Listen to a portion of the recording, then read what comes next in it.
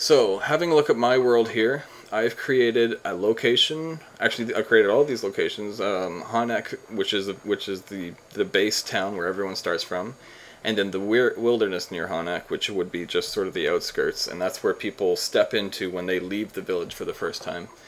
I don't have a lot created here, but the basics are around anyway. So, I'm going to drill into my Honek village.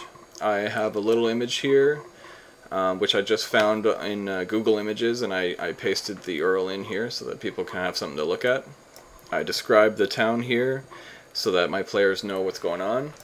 Also, the players are able to see the other locations which are located inside of Honek. So there's a housing district, and then there's a weapons and armor shop.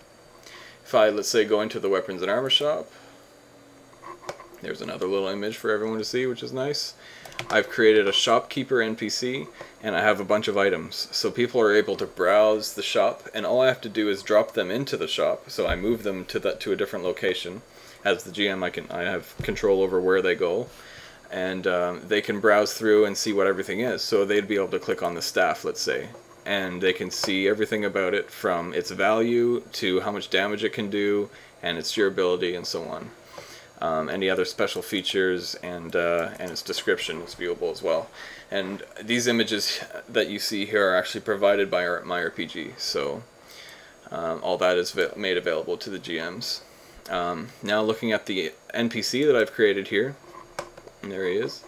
I've filled out a few parameters for him. I gave him some hit points, his hit points plus his max hit points.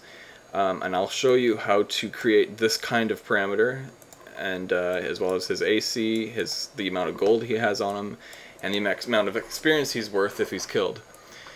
He also happens to have a short sword on him.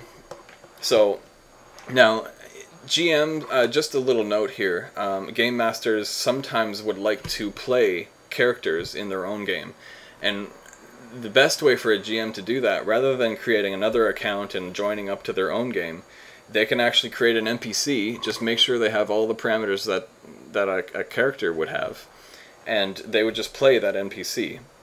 And because NPCs really, they have everything that a character can have. The only difference really is what they're called, and also they can have an image. Right now, characters don't have an avatar.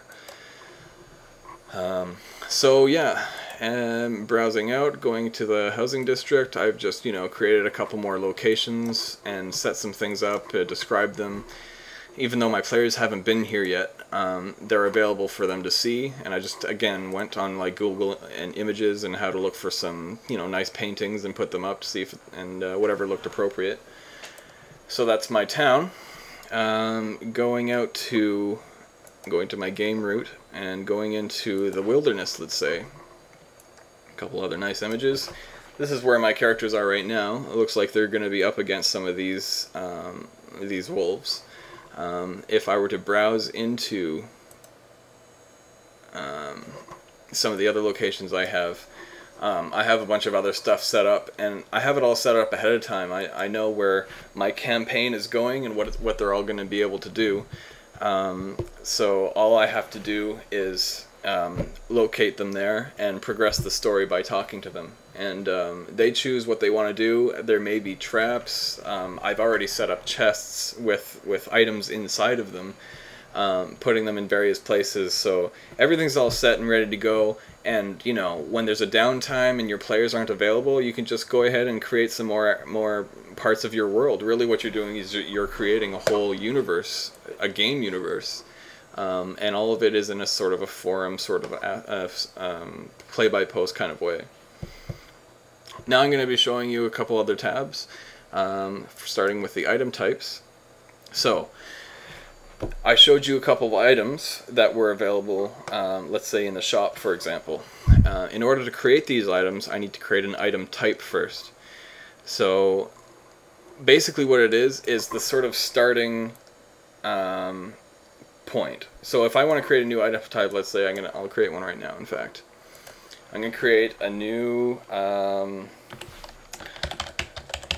going to create a hunting bow.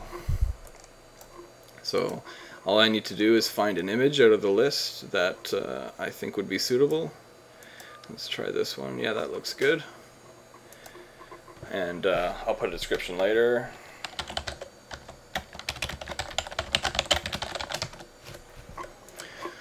But for the sake of the tutorial, I'm just going to accept this. Now you can see, as soon as I've created my new item type, I'm able to set some default parameters for it. Now, if any of these parameters here are left blank, as in they don't have anything, a 0 or a space or anything in them, they won't be available to be changed. So let's say if I wanted to make this item stackable, where you can have a whole bunch of them and they're all going to be exactly the same and everything, what I would do is I would put a 0 or 1 in the quantity for default. And then once I create the item, I'm able to change it and so then set it to like 20 or 30. But since I don't care about this is a unique sort of an item that isn't to be created or that won't be stackable, I'll be leaving this blank.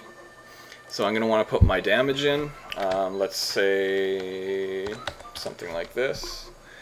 Hunting bows wouldn't affect a player's armor class. And then we have gold value here. Let's say it's pretty good. Let's say it's 45 gold. The only other thing would be maybe durability. Now, if you have a linked parameter like this, like I have durability here, if you set the first parameter and leave the second one blank, as in the maximum, it will automatically be set to whatever the first parameter is. And that includes if it is a random, or not a random, but a dice formula. You can actually put dice formulas inside of parameters so that they're generated randomly as soon as you create them. So this one here would be random. Let's say durability is 100 plus, 1d20 or something like that. So what it would do is basically the durability for this type of item every time a new one is created will be random between 101 to 120. And then this would be filled out appropriately depending on whatever this one is, but only if it's left blank. If you actually set this one to 300, it will always be 300 and it won't be set to whatever the first one was. And there we go. I'm going to scroll down to the bottom of my list and there's my hunting bow.